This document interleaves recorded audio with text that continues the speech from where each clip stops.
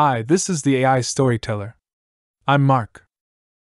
The book I'm interpreting for you today is The Making of the Atomic Bomb by American author Richard Rhodes.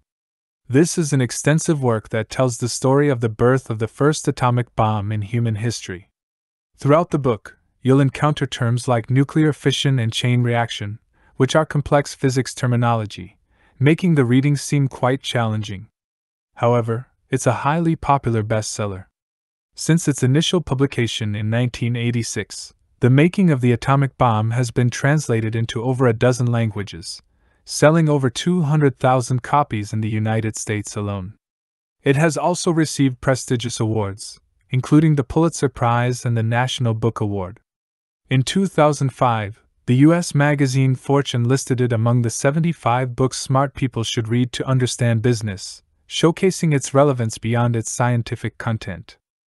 But why would the editors of Fortune magazine recommend studying the making of the atomic bomb to understand business? Before addressing this question, let me ask you one first. Do you know the principle behind the creation of an atomic bomb? When you hear this question, you might immediately think of Einstein. During his research on the theory of relativity, Einstein introduced the famous equation E equals mc squared, where E represents energy, m is the rest mass of an object, and c is the speed of light. According to this equation, if the nucleus of an atom, the fundamental building block of all matter, undergoes fission, releasing a small amount of mass, it can unleash an incredibly vast amount of energy.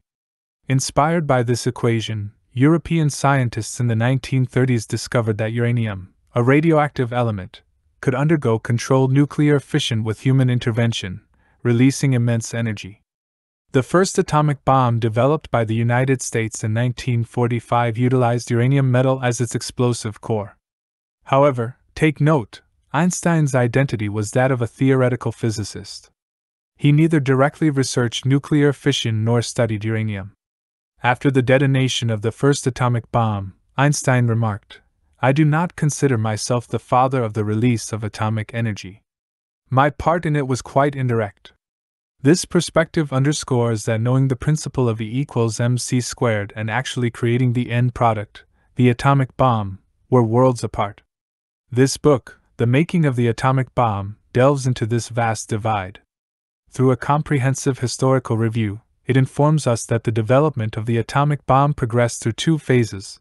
The first is termed intellectual management, which involved connecting dispersed nuclear physics knowledge and top-tier scientists from various disciplines through interpersonal networks to collaborate on bomb development.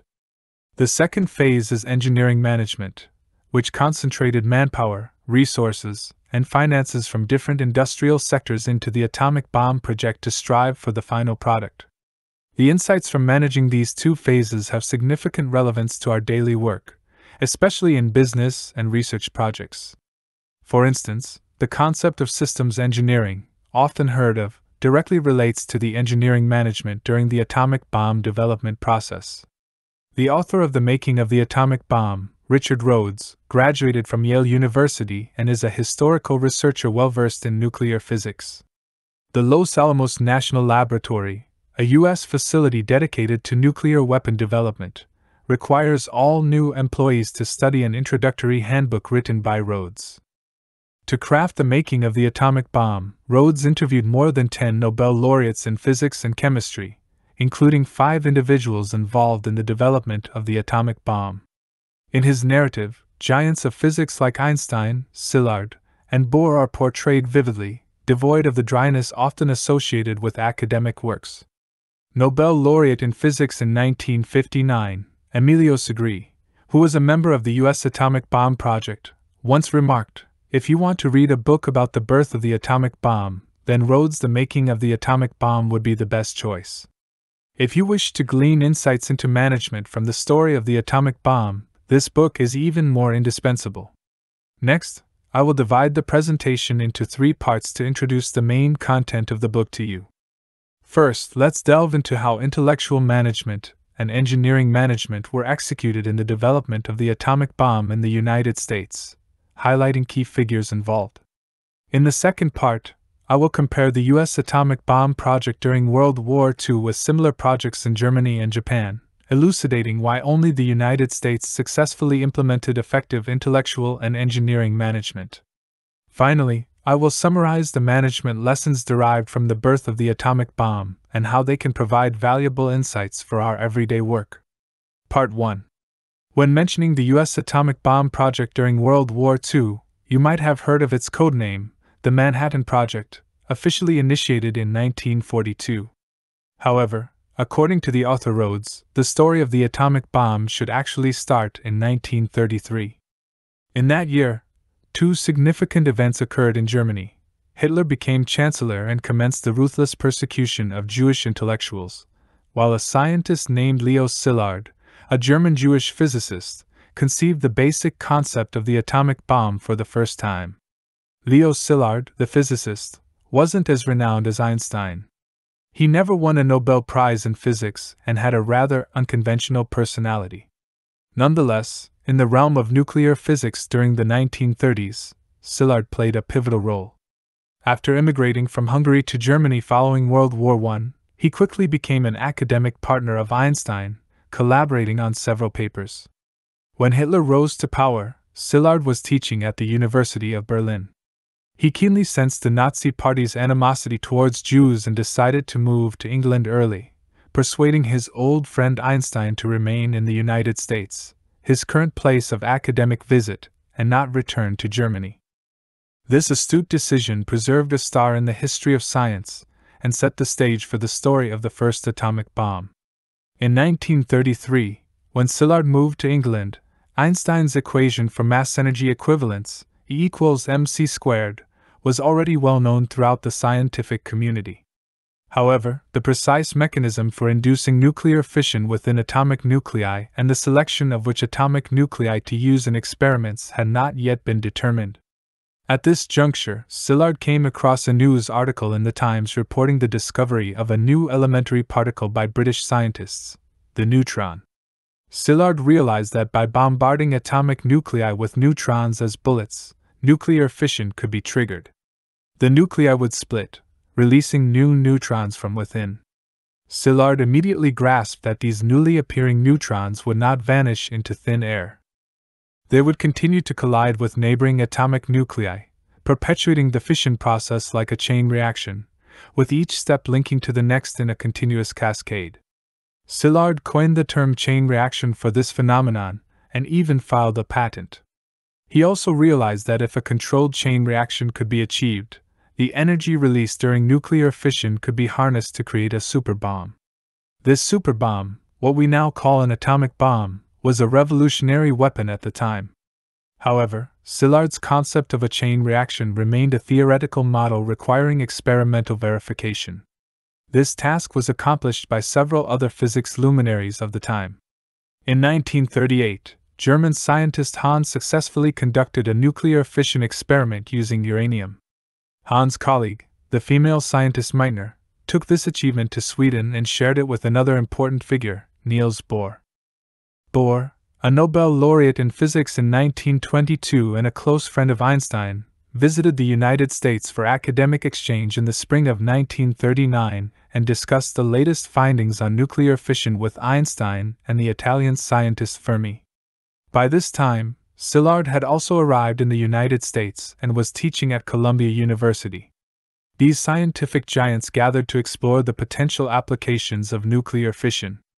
It's important to note that scientists like Szilard and Einstein were not engaged in quiet laboratory studies of abstract theories.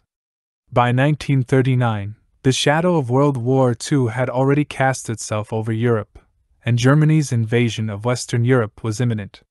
In the United States, individuals like Szilard, Einstein, and Fermi were Jewish refugees, deeply concerned about the prospect of Nazi Germany conquering Europe and potentially invading the United States, ushering in a dark era.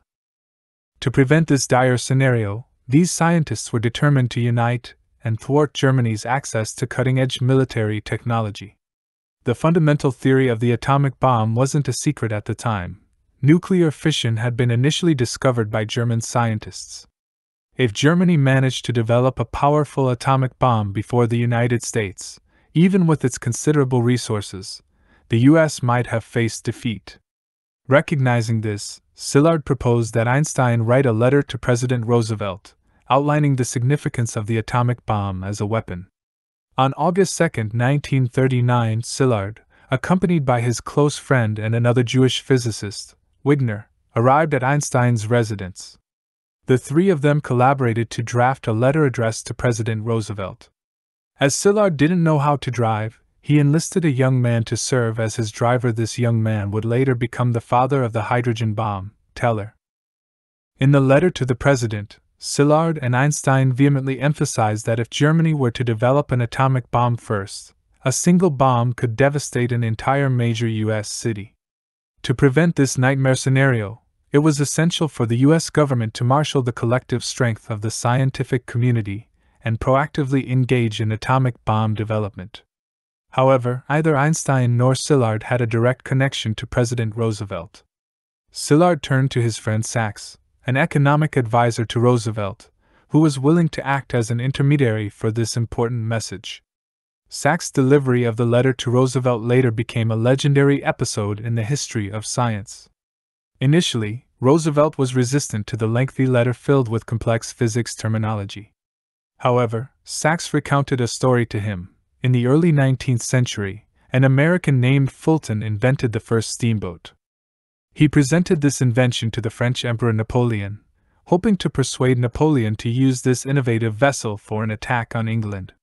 Yet, Napoleon remained indifferent to Fulton's invention and eventually paid the price by losing to the British in a naval battle. Sachs informed Roosevelt that the atomic bomb was the 20th century equivalent of the steamboat, and the United States must not repeat Napoleon's mistake. Hearing this analogy, Roosevelt was deeply moved. He promptly replied to Einstein, stating that he would establish a uranium advisory committee to specifically research the atomic bomb. However, at that time, the United States had not yet formally entered World War II.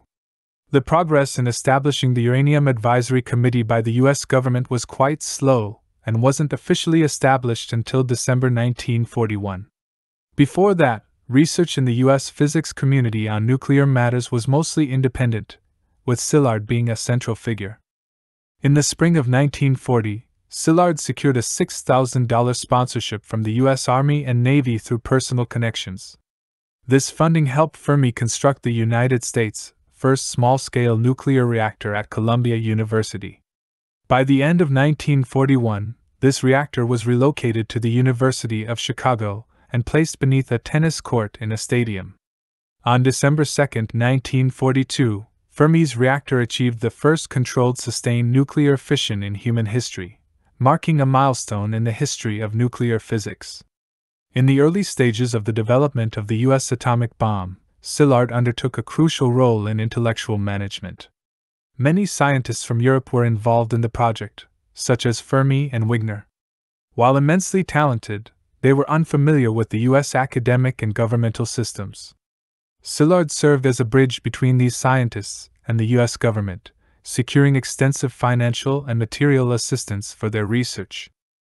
He also assumed the position of chief scientist at the University of Chicago's Nuclear Reactor Laboratory, providing substantial professional guidance to Fermi's experiments. At the time, Szilard had a nickname, Bull Leach. Colleagues joked that only when he raised the most pointed questions, others wouldn't take offense. Without Szilard, often referred to as the king of networking, the development of U.S. nuclear weapons would likely have taken much longer. Of course, the resources invested by the U.S. government itself and the engineering management were equally indispensable to the nuclear weapons project. In June 1942, President Roosevelt officially approved the plan to develop the first atomic bomb and entrusted the project to the Army Corps of Engineers. The office of the Corps of Engineers was located in Manhattan, New York, hence the internal codename for the atomic bomb project, the Manhattan Project. The individual tasked by the U.S. Army to oversee the Manhattan Project was General Leslie Groves, the builder of the Pentagon. The initial task of the Manhattan Project was to produce the nuclear materials required for the atomic bomb warhead. At that time, the material used by the United States was uranium. However, uranium metal itself did not easily undergo fission reactions. It was a specific isotope contained within it, uranium-235, that played a crucial role. This isotope constituted only 0.7% of natural uranium and required extraction and enrichment. Additionally, there was another isotope in uranium, or uranium-238. This isotope could be converted through nuclear reactors into another substance, plutonium, which could also serve as the core of an atomic bomb. To cover all bases, the Manhattan Project adopted a dual-track strategy.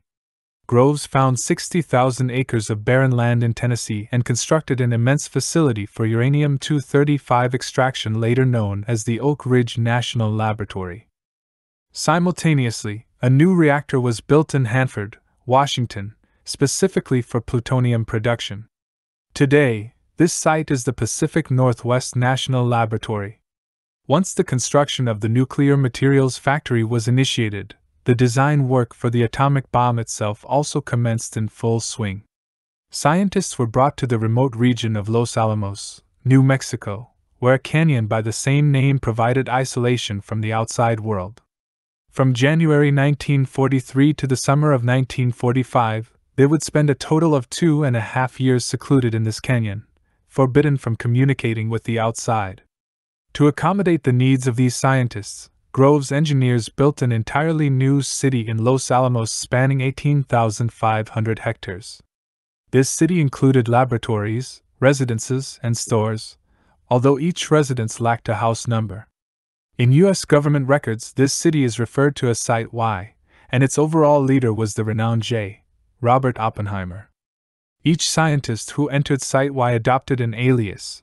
Fermi went by Mr. Farmer, and 1927 Nobel laureate Compton became Mr. Comstock.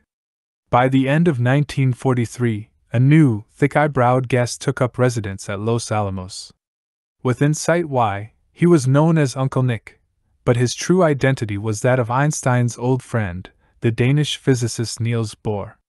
Bohr's involvement in atomic bomb research epitomizes the successful implementation of engineering management by the U.S. government. Although Bohr had visited the United States in 1939, he quickly returned to his homeland of Denmark, where he became trapped by the invading German forces. It wasn't until 1943 that he was rescued by the Allies and flown to England. At that time, the UK also had an independent atomic bomb research program and sought to enlist Bohr's expertise. However, due to financial constraints, the British government could not provide sufficient research funding. It was during this juncture that the United States extended a helping hand. Not only did they open the Manhattan Project to allow British scientists to participate, but they also volunteered to share the final research results. It was against this backdrop that Bohr went from the UK to the United States. Through this US-UK collaboration, the United States also gained insight into the latest developments in British nuclear physics. It can be said that the entire Manhattan Project was a large-scale international endeavor funded by the U.S. government. So, how much money did the United States spend to develop the first atomic bomb? Let's calculate. The entire Manhattan Project received a total of $1.89 billion in financial appropriations, equivalent to $22.8 billion today. At its peak, the project employed directly or indirectly 500,000 people, with just the Oak Ridge and Hanford facilities employing 120,000 workers. To organize such a massive workforce within the entire project, ensuring there were no safety incidents or leaks, is a testament to the management capabilities of the U.S. scientific and military departments. In this context, the role of Oppenheimer is particularly noteworthy. Author Richard Rhodes observed that Oppenheimer wasn't confined to an office, pointing fingers at documents.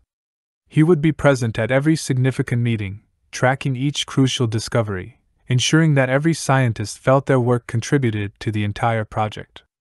In the case of this super project, which brought together some of the world's most brilliant minds, this was of paramount significance. Under such efficient organization, the United States successfully conducted the first atomic bomb test on July 16, 1945. This achievement came just 3 years after the formal initiation of the Manhattan Project. On August 6 and 9, 1945, 2 atomic bombs were dropped on the Japanese cities of Hiroshima and Nagasaki, respectively. One of the most devastating weapons in human history, played a significant role in hastening the end of World War II. Part 2. Alright, the above details the process outlined in The Making of the Atomic Bomb, where the United States successfully created the first atomic bomb through intellectual and engineering management. At this point, you may have some questions. In the letter that Einstein and Szilard wrote to President Roosevelt in 1939, weren't they particularly concerned about Germany developing the atomic bomb first? Why did the United States manage to overtake Germany in the development of the atomic bomb, despite Germany being the leading technological power in Europe at the time? It's important to note that in the early development of nuclear physics, German scientists played a pivotal role. Both Einstein, who discovered the principle of mass-energy equivalence, and Hahn, who discovered nuclear fission, were born in Germany. As mentioned earlier, figures like Szilard, Wigner, and Teller either conducted academic research at German universities for an extended period or held German citizenship.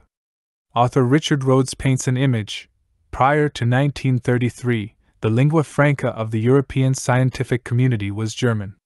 More than half of the most important original work in nuclear physics was conducted in Germany.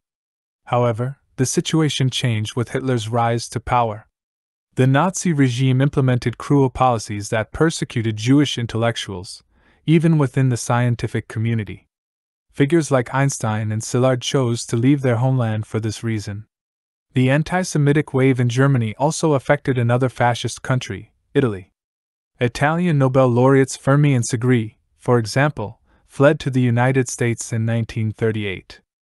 In other words, before the outbreak of World War II, these two Axis powers had already lost a significant number of top nuclear physicists. Don't underestimate the impact of this brain drain. From 1935 to 1938, over 300 professor-level natural scientists immigrated from Germany to the United States alone. With these scholars gone, Germany's ability to engage in intellectual management within the realm of physics vanished.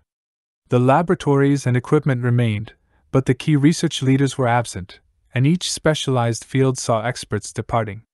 This left Germany's nuclear physics community full of gaps.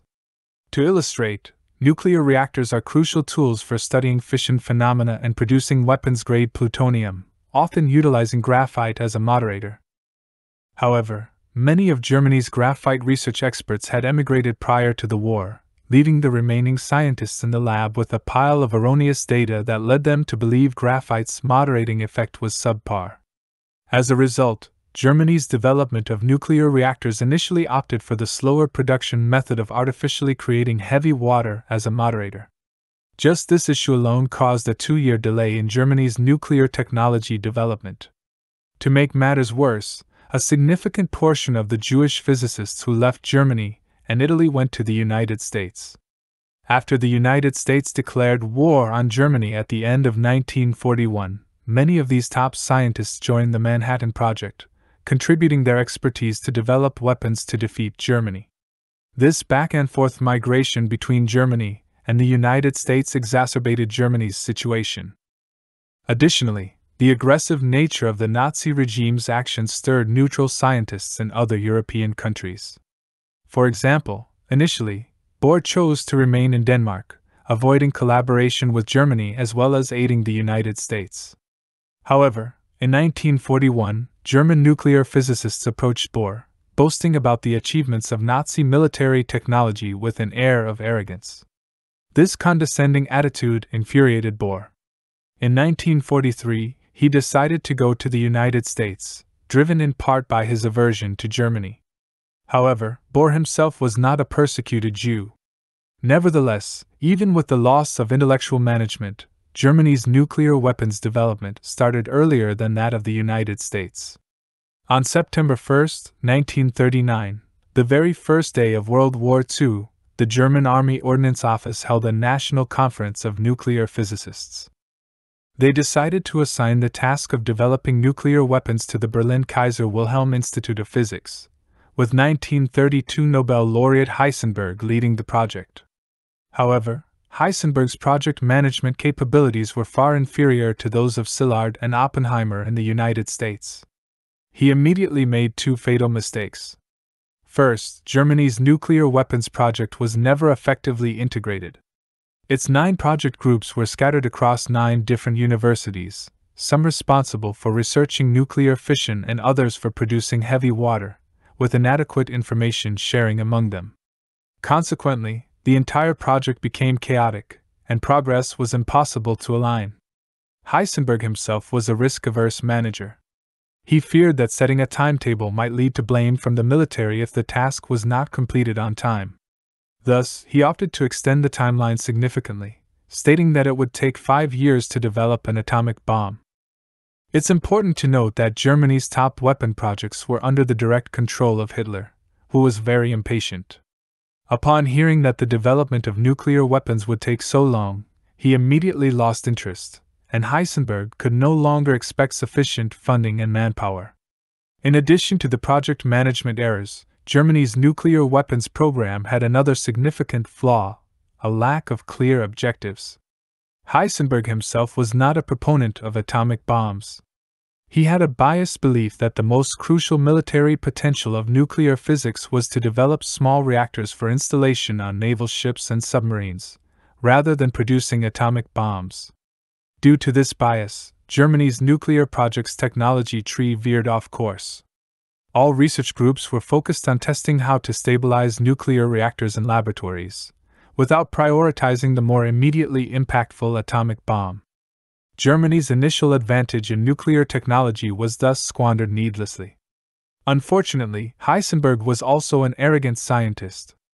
In February 1942, the German Army Ordnance Office organized a scientific conference, inviting high-ranking Nazi officials like Goebbels and Himmler, and arranged for Heisenberg to deliver a keynote speech.